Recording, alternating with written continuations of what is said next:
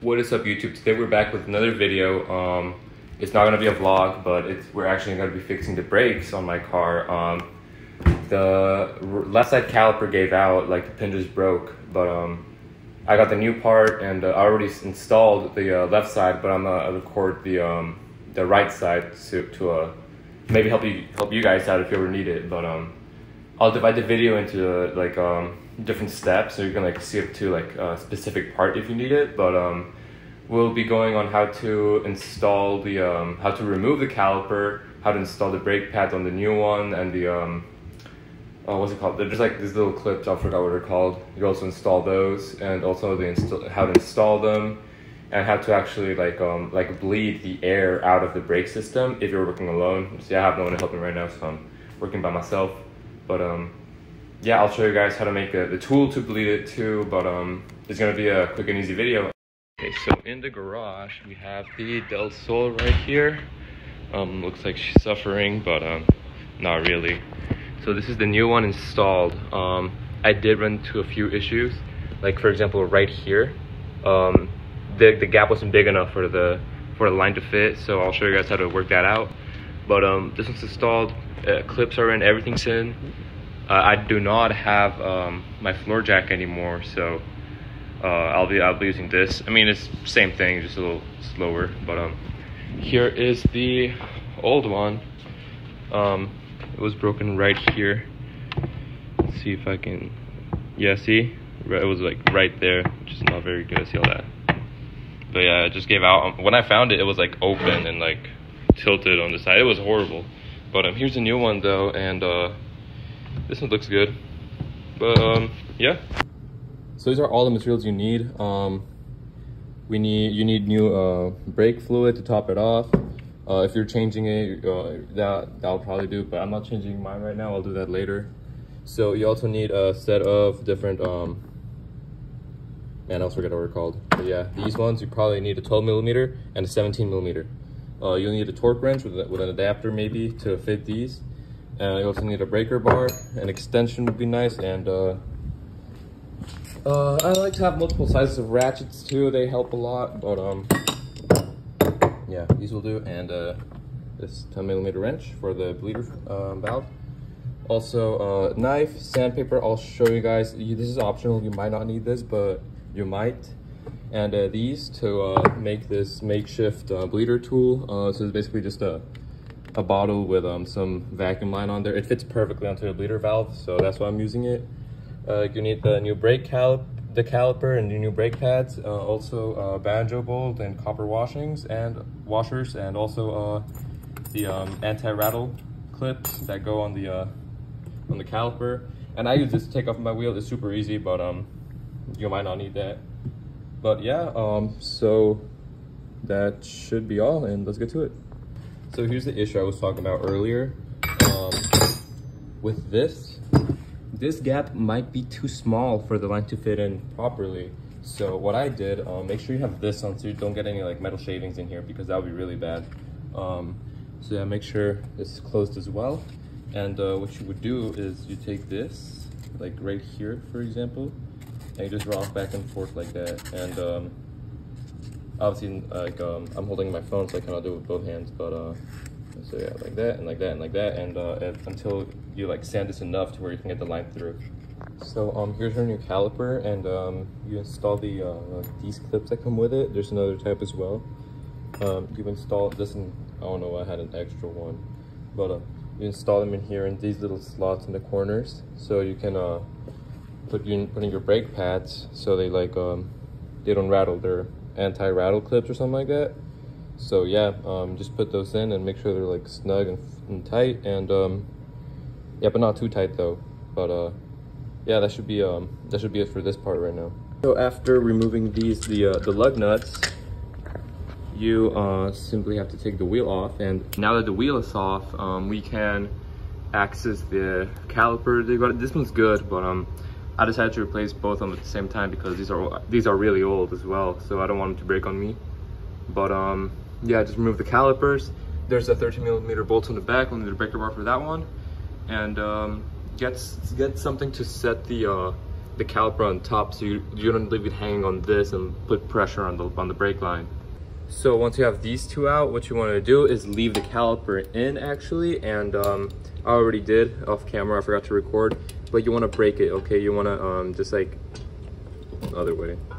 Yeah, you just want to make sure that the banjo bolt is actually loose. So when it's what's it called? So now when the caliper is not attached anymore, you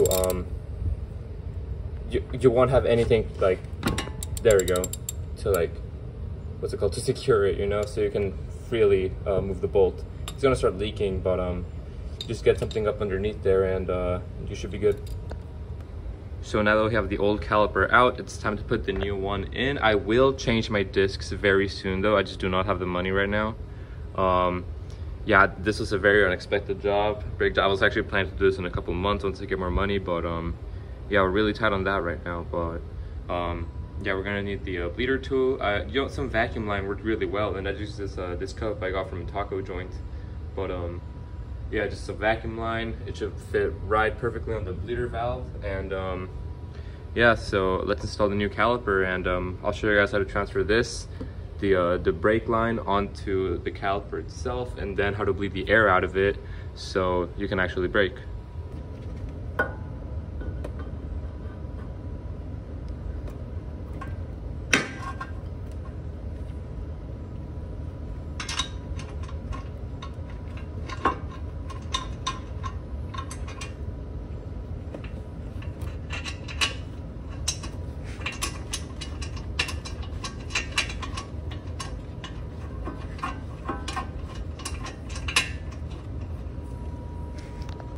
So now that the new caliper is almost ready, well, I mean, it's installed, but it's not ready yet. This is a really important step. I bought a new one, so you need a new banjo bolt and copper washers. So you can actually fit those in here. Yeah, you need to take that cap off right now, so we can transfer this line onto here. And the way it goes is this is the way it goes. It goes the washer here, then the bolt, and the this little loop thing closes on. It closes on this, and then another washer on top, so it's nice and snug, and hopefully you don't get any leaks. So this is the best camera angle I could find. So yeah, don't mind that. But here is what we're going to be taking off, and we're going to be installing it onto here, right here. So yeah, get your gloves for this one because I hate getting stuff all over. So what you want to do is, with that, remember we already broke it loose, so it shouldn't be super tight. But for some reason, it's still kind of stubborn. So yeah, just get that on here. Oh, no way. There we go. And you want to make sure that this is above the brake line, so gravity doesn't take everything down with it. And oh, for some reason this one's kind of not being very generous right now, so I'm gonna set that down there. And you definitely do want to have a rag in hand because this oil is going to make it extremely hard to work. So I'll be right back, we'll get a rag, and I'll just keep getting this.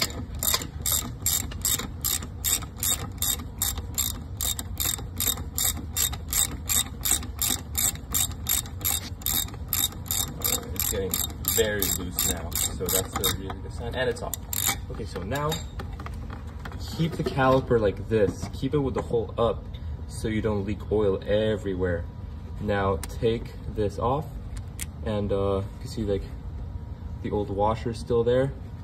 So we're not going to use any of that old stuff. I'm going to put in brand new washers, brand new banjo bolt, and if I can pick this washer up, okay, and a new washer. So remember the sanding we did over there?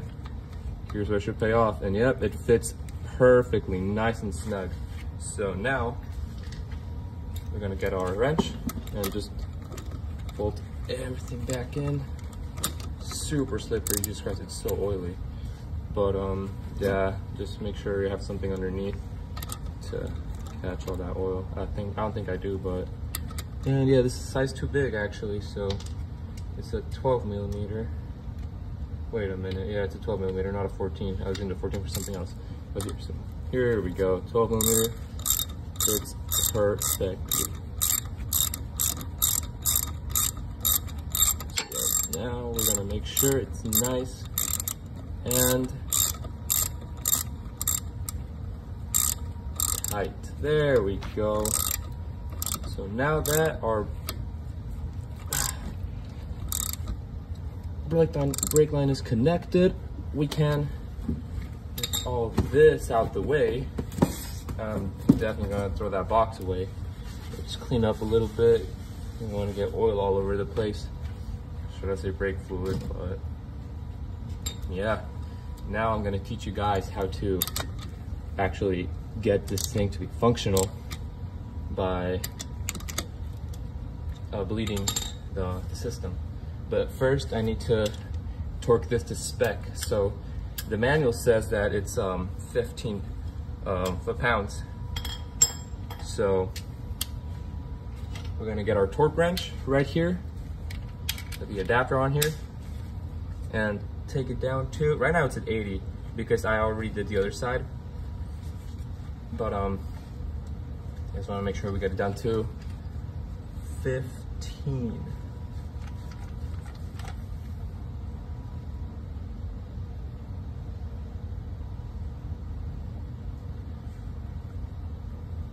All right, and as you guys can see, right there, we are at, well, barely see, but we're at 15 pounds right now.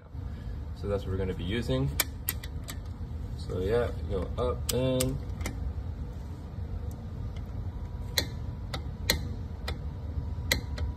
there we go. That's already at 15, so that's good.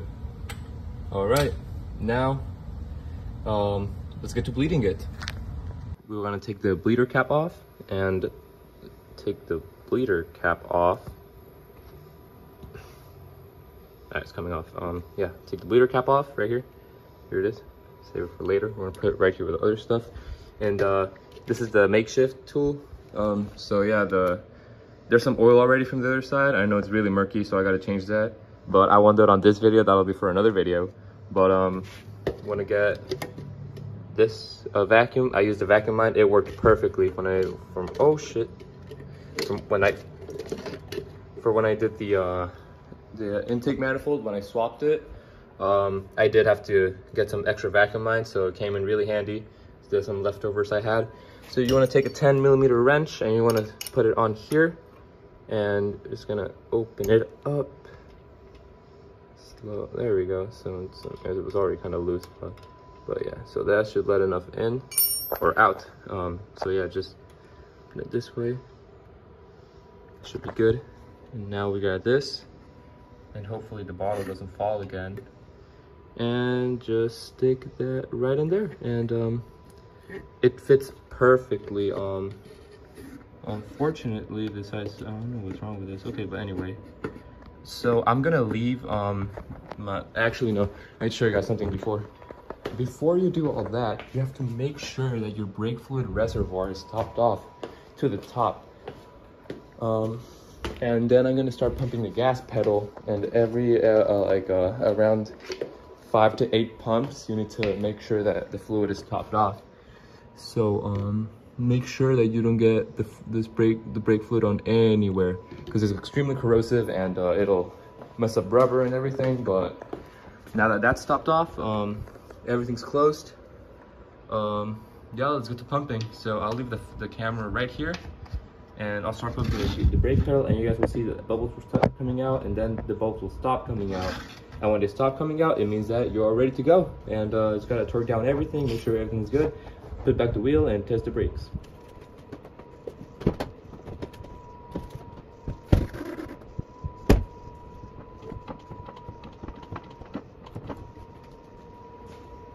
So I don't know what happened on this side, but the brake fluid level came down on the reservoir, so now I have to go top it off. So now that it's topped off, we can keep pumping, and just keep pumping until no air bubbles come out.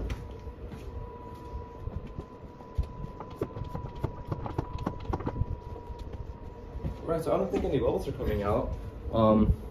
I'll see after I check this footage, but yeah, we should be good right now to just close it up, and we have to actually close it up from up here with this. So, because right now this is filled with fluid, there's no air in the system anymore. So we just close that up, and we'll test the brakes. So now we made sure that no air is coming out of there, we can finally close up this bleeder valve right here. Just make sure so that it doesn't fall, and I'll just hand tighten this right now for now. But yeah, make sure it's very nice. Don't over tighten it though, because this can easily break. Don't want to shave anything. But yeah, just make sure it's really nice and tight, because you don't want any air getting back in. So now that it's tight, we can take, wait, actually I'll wait to take that off a bit. So yeah, just, all right, it's nice and snug now. So we're gonna take this off and let all the brake fluid bleed down to here. And yeah, now just flip it around so anything dripping will fall in here. This is the brake fluid we got out. And next I'm gonna torque down the caliper. It's just 80 pounds on the manual, so 80 pounds is what we're gonna do. Okay, so now we're gonna get our torque wrench right here and switch out for the 17 millimeter. So now we're almost ready. We just need to switch out this and get to 80 foot-pounds.